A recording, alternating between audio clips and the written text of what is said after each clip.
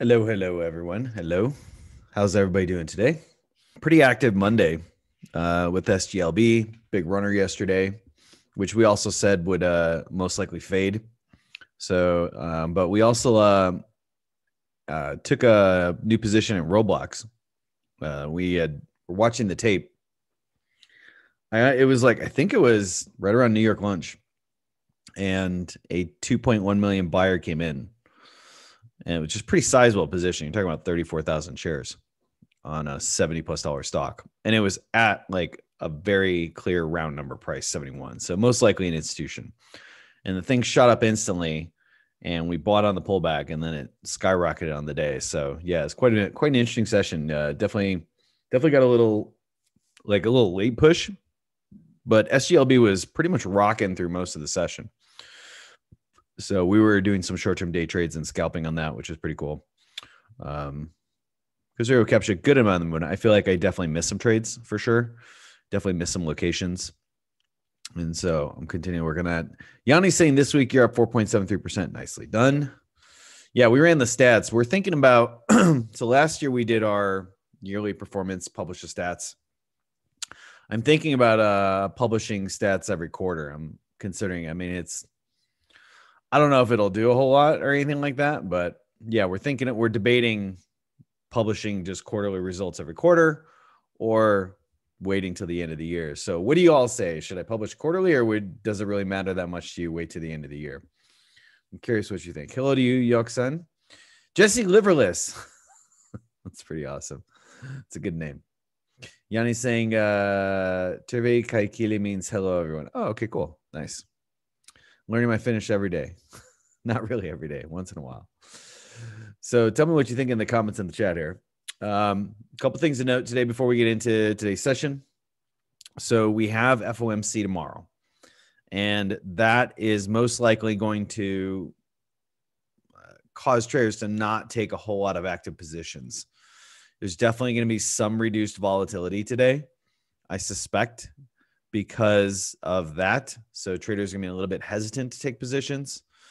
I will note that, and this is kind of what we were telling our members yesterday in our pre-market live stream, which was that the way Gamma was moving on options positioning, it was pulling, the calls up towards 400 in SPY.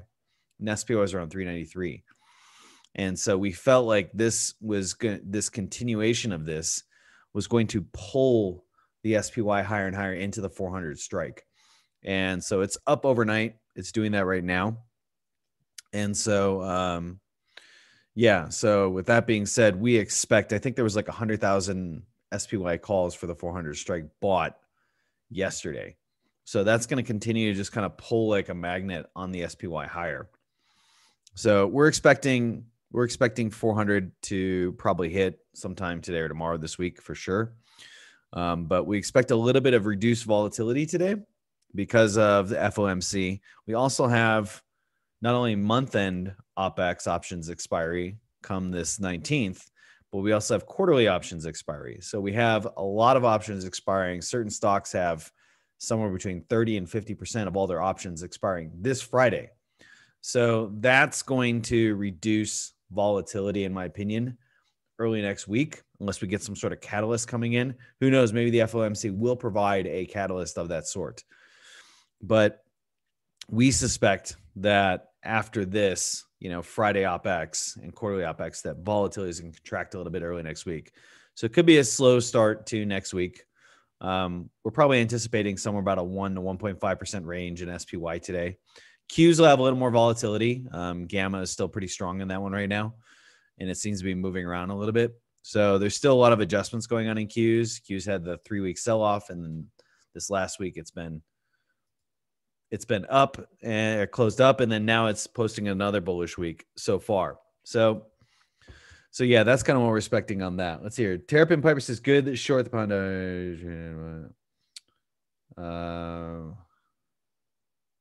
Okay. Terrapin Piper, if you have questions, what we do is we do an open Q&A after all this is done, and we'll have a lot larger open Q&A today because there isn't a whole lot moving pre-market. So what we do is we have an open Q&A session towards the end where anybody can ask any questions on instruments, any instrument, any time frame, doesn't matter. And the 3 requirements are you got to list the instrument symbol, the time frame, 1 sentence description, bullish or bearish. So that's it there. So far, everybody's saying quarterly. Javier says yearly is good. Okay, so everybody's voting in so far quarterly. Okay, we'll probably do one then once March closes. So I was running the stats yesterday, and so we're off to a great start this year. We've had a little bit of I don't even want to call it a pullback. We haven't had a pullback in our profits. It's just been a corrective structure. So it's funny. I'm using chart terms to describe my P&L line. But yeah, January, February, very strong months. And then March, not quite as much, but mostly because we're unwinding some losses in our portfolio. And we had the 3 weeks of down weeks. We were unwinding some of our trades, thinning out some of the positions, but we're definitely not negative on the month. We're profit on the month, and we still have a fair amount of time left this month to have a strong month. And I have a feeling that a lot of these positions that I've been holding on to some of them will turn profitable. Many have already switched profitable, like Afria and a few others. So, but let's take a look at SPY, Qs, and then Bitcoin. SPY strong pre-market. So closed 396, a little bit of a dip, and then it's pushing up a little bit. So good late day push yesterday. That bounce off of 392, just incredibly strong buying. That is just to get this kind of consistent buying where you only have like a few dips below the 20 EMA. Yeah, that's a 3-point plus move in the SPY. And to get it to be that consistent, that was just steady buying, probably a lot of dealer buying going into that. I mean, it's just so steady and so consistent. So, and then after a little bit of pullback, rip into the close, very strong rip into the close. You're talking 394 to 396. So 2-point rip in the last half hour. So a lot of end of session buys and things like that, mutual funds, certain rebalancing, also probably dealers hedging their positions that have built up throughout the day. You can see the volume increase pretty good right around here, and then a big rip in towards the end. So we're expecting SPY to continue to pull into that 400 strike. Now that we've cleared out the all-time highs, after a 3-week dip, very strong bounce. SPY held the best during this 3-week dip. Qs got slaughtered, just murdered. Whereas SPY held its own and did one of the best, that and Dow Jones. And so now that it's clearing out that weekly high, I don't really see anything stopping it from hitting 400 in my opinion. So that's kind of what I'm looking at on SPY right now. But again, I'm expecting volatility to be a little bit muted today, maybe 1.5% range for the day. Qs going to have more volatility in that. So this was the 3-week rip, much bigger sell-off, good bounce.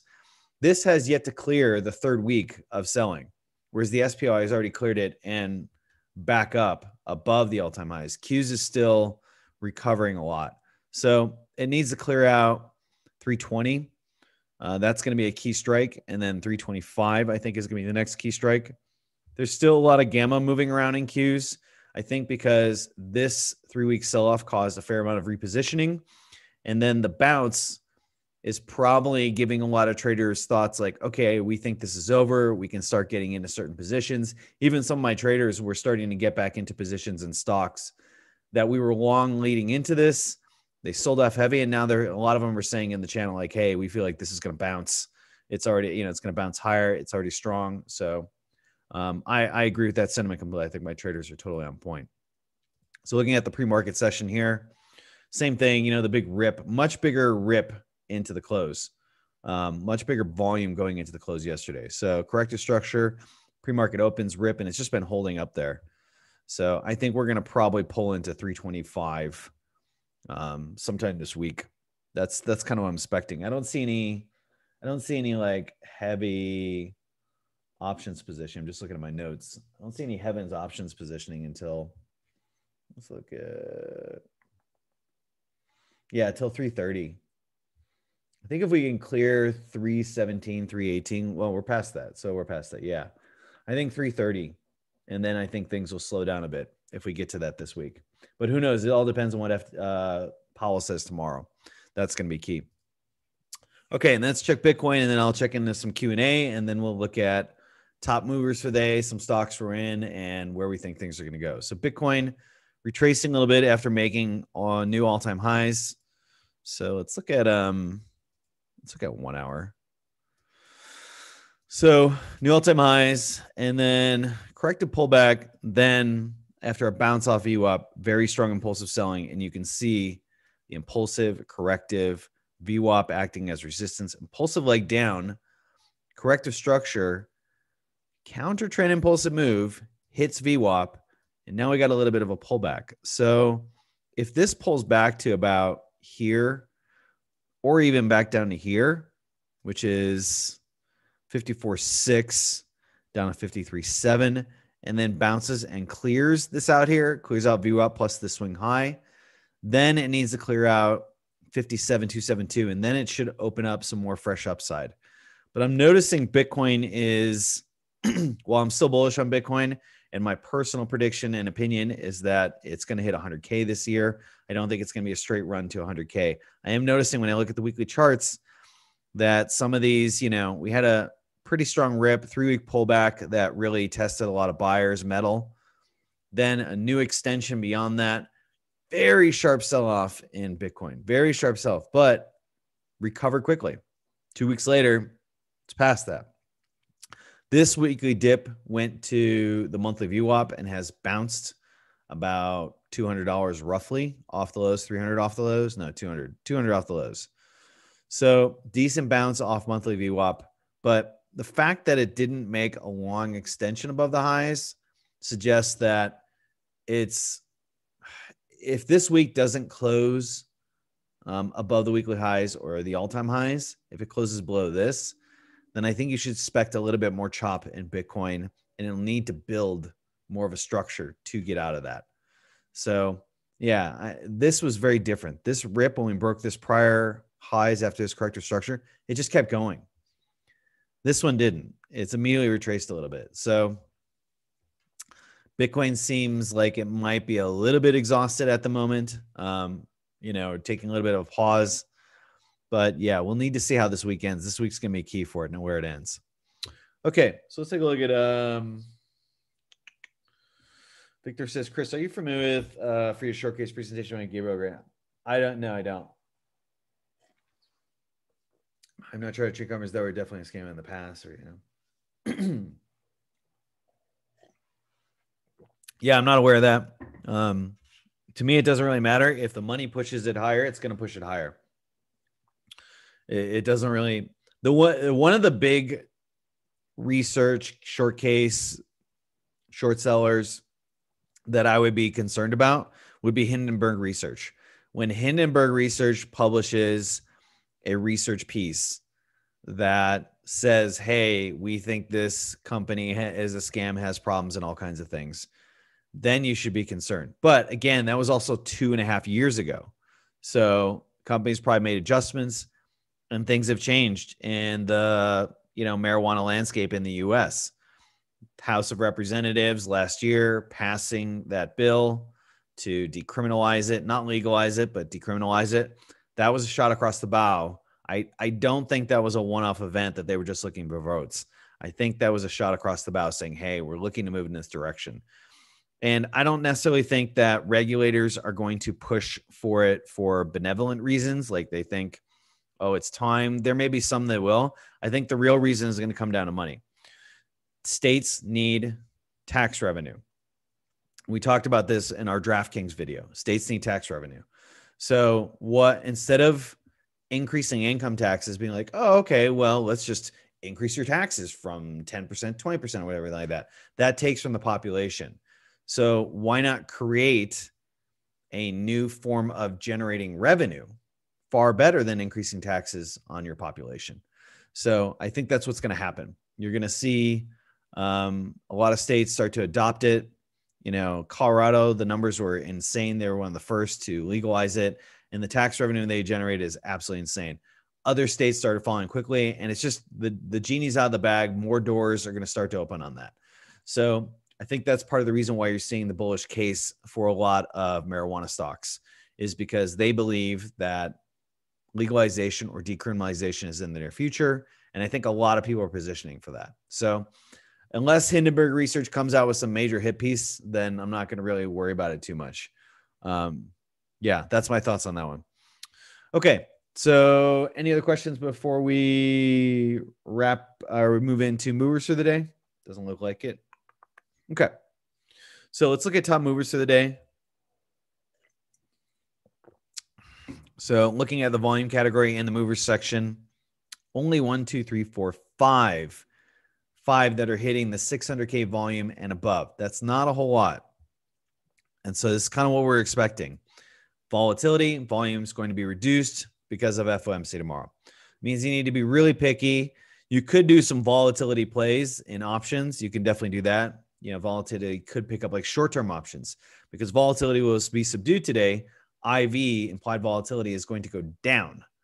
So with that being said, there's probably going to be a pickup if Powell does something interesting tomorrow. There may not be a whole lot. It may not move markets a whole lot, but it should increase positioning after he kind of comes out, does his speech. Then markets will have a greater idea of how to position. So there might be some short-term volatility plays in there. NTN, one candle move and fade all that. Not very interesting. We're looking for something that rips and then holds. Same thing here, ABUS, 900K volume, but again, rip and then nothing. It's faded most of it. So it's not getting sustained buying. Anciano Therapeutics. It's got, okay, that's why. So you got, wow, it's a big, that was yesterday.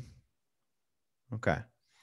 So that's a pretty big rip. That's a very big rip. What the heck happened from 77 to 148? What the F?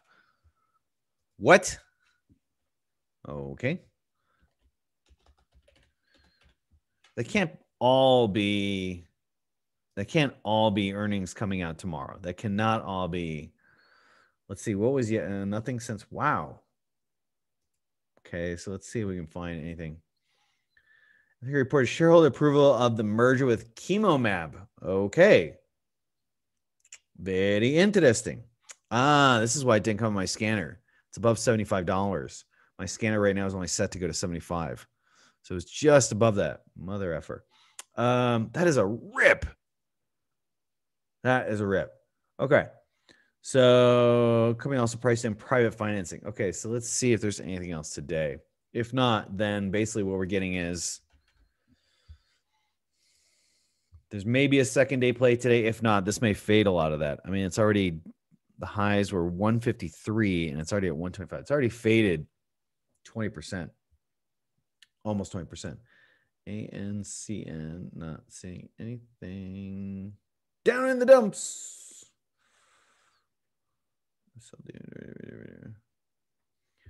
Not for merger Chemo. It says shares will approve merger Chemo issuance of shares in connection to pending merger shares also approved. Reverse split. Stocks are 27% in pre-market. If that's not right. That's the wrong price right there. Okay. Anyways. Okay, well, this might be one I want to take a look at. Yeah, let me add a tab. And CN, see if there's anything here. Might be a fade play. Wait, what? Why is this price? That is weird. That is weird. So the price is 580. Why are they showing that? That Benzinga. That's no bueno. What was the rip yesterday? It did not rip yesterday. No. So 15. Wow, this coloring is weird. Okay. So it didn't rip. It ripped in aftermarket. It's already faded a lot of that. 444 up to, wow. Okay. It's faded all that. That was weird. Benzinga, you're making me look bad. Bye-bye. All right, GameStop fading a lot. If it breaks below this, I think you're going to trip a lot of stops. It's already below monthly view up. So yeah, GameStop's unwinding. It was a good honest push. It made a pretty good rip. after this here. There was some strong buying. It was holding weekly VWAP, but pretty impulsive selling yesterday.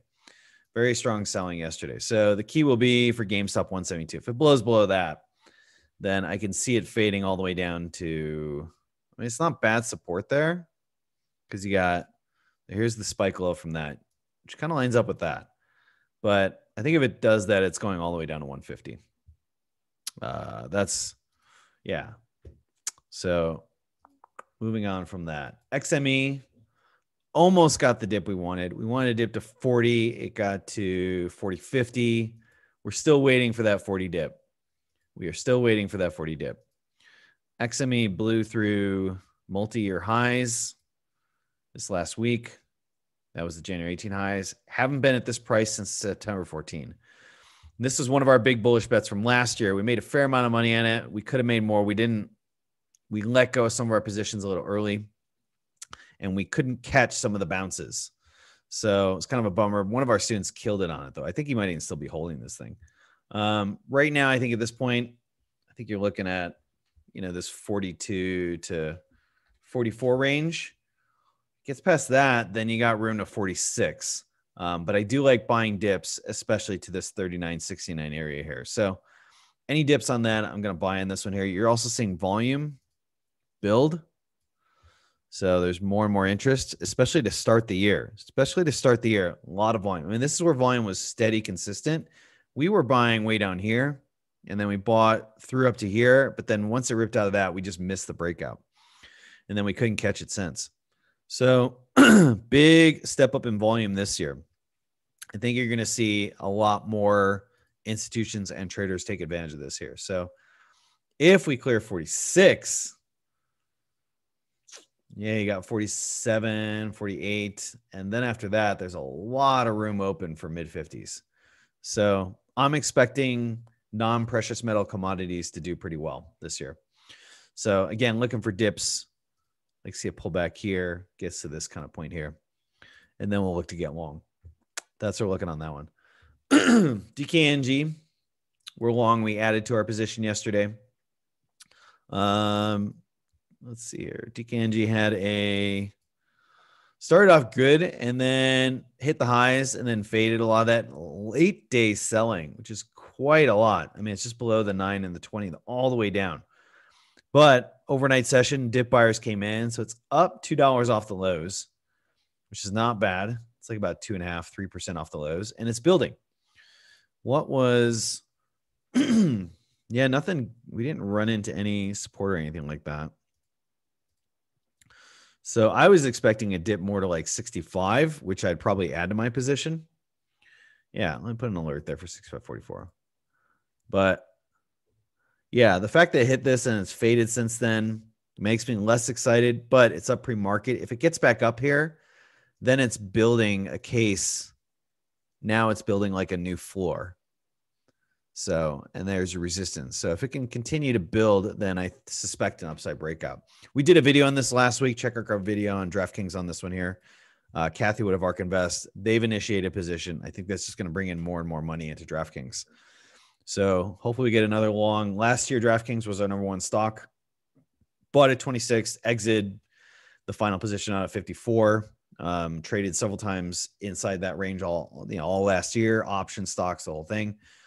We suspect that DraftKings could have another strong run this year. So it definitely has some more hurdles this year into the last year, but it's also getting some fresh wins from the ARK Invest for sure. That's what we're looking on that. DKNG had a direct offering. Yeah. Okay. What? Two more, and then we'll go to open Q&A. How are we doing on time? 4 minutes to open. I'm not expecting this open to be gangbusters. So APHA, all cannabis stocks are bouncing. APHA had a really good day yesterday. We're still long our APHA position. We're in the money on that position right now. We held through the drop. We were in profit. Then the big drop of the 3 weeks. Tech stocks, including APHA, got hit. It's already back up above that. So there's a pretty good base around 22. And then here's where the breakout is, 21.40. So we're looking for dips to this to add and reload. This is kind of a false break, corrective structure, rip, and then back down. And the fact that we're below this.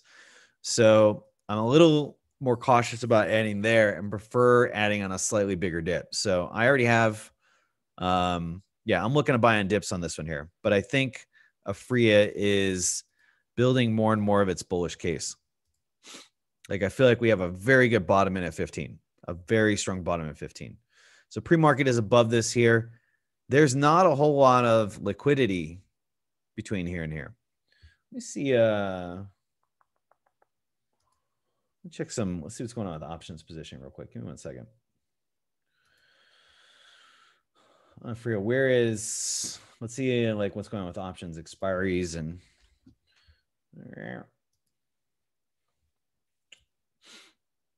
Okay, so there's a big increase in calls once we broke 18.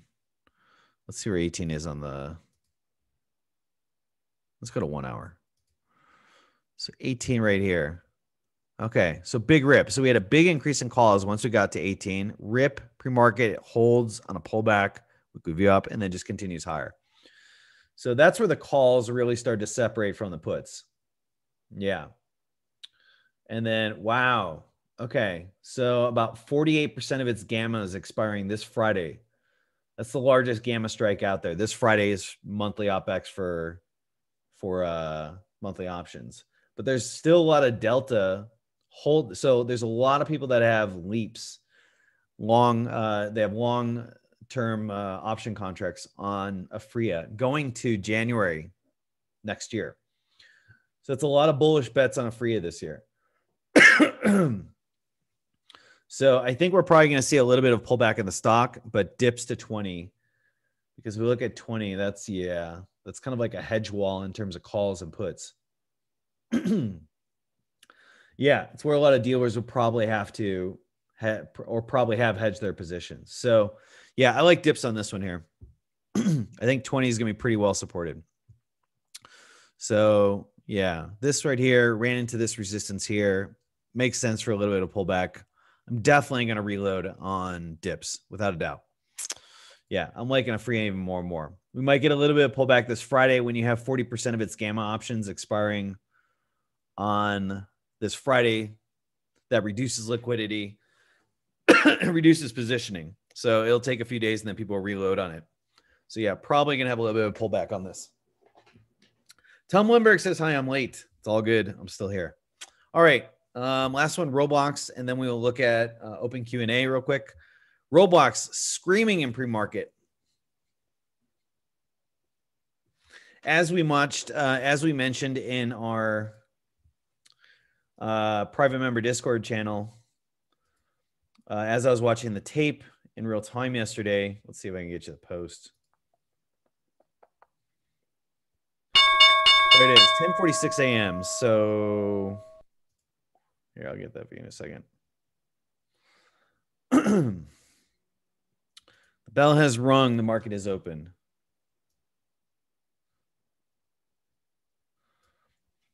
All right. So we posted this yesterday for members. 10:46 a.m. Pacific, in case you don't know. 31K buyout on Roblox came in at 71. Likely institution at that price and size over 2 million. It's like 2.3, 2.4 million. Should remain as supportive. We immediately put a limit order at 71.03. That was 10:46. And so where is 10:46?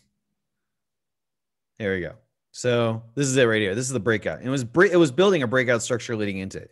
You can see it for those of you who studied my breakout strategy and structure.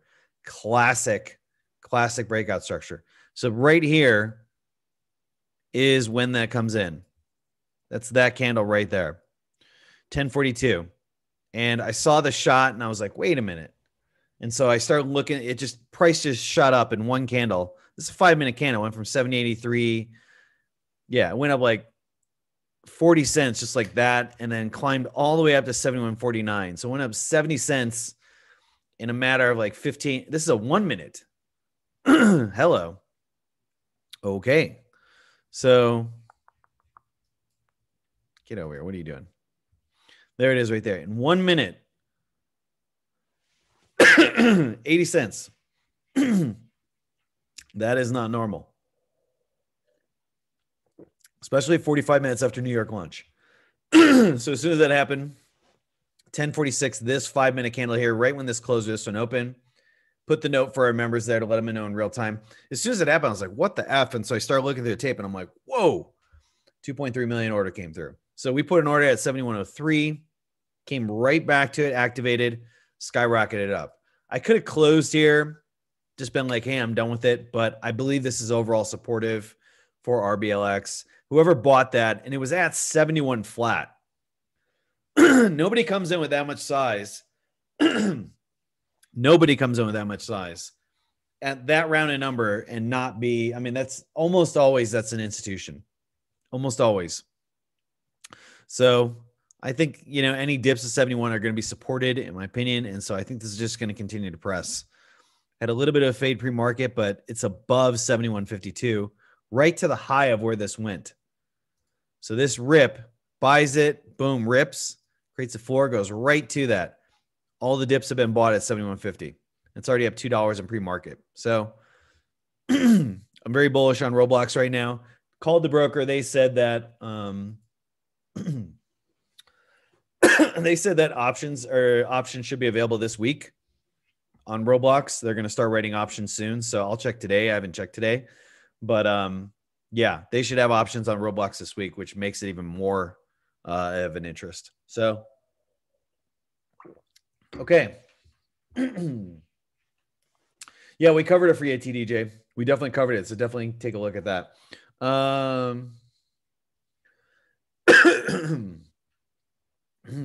Victor's saying that's a thought I had. I know I could benefit from a potential trade set, but something is giving me a moral pause or reflection. Again, that's 2 years ago. Who knows? Maybe they made changes since then. That's certainly possible. Good Von Tarley saying Indian market gone bad today. Well, hopefully you've been able to position yourself well and reduce risk. That's part of the reason why we also trade options. Helps neutralize risk in a way that you can't if you're just long or short stocks. Excuse me. My people.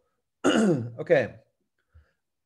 Constantine wants to look at NM Daily. We'll look at NM Daily, and then we will get to live trading.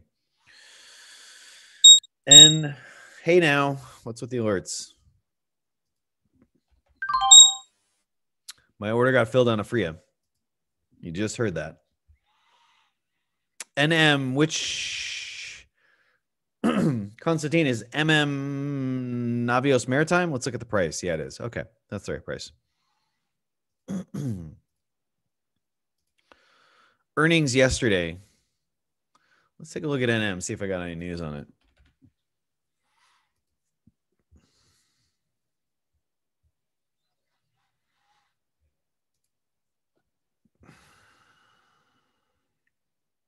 No, nothing.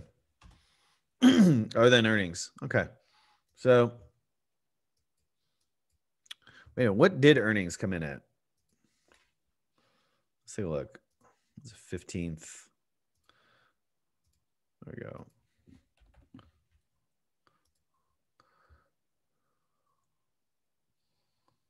Right? It doesn't seem right. Huh. That's weird. Okay.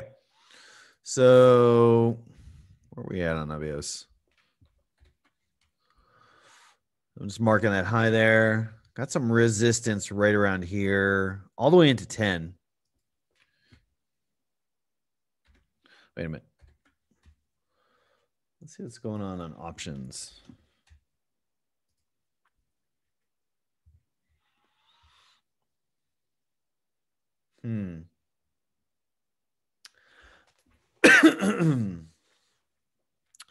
Options positioning is not, it's not gangster for this. There was like, we didn't start to see more calls than puts until we passed 9, roughly 9.25.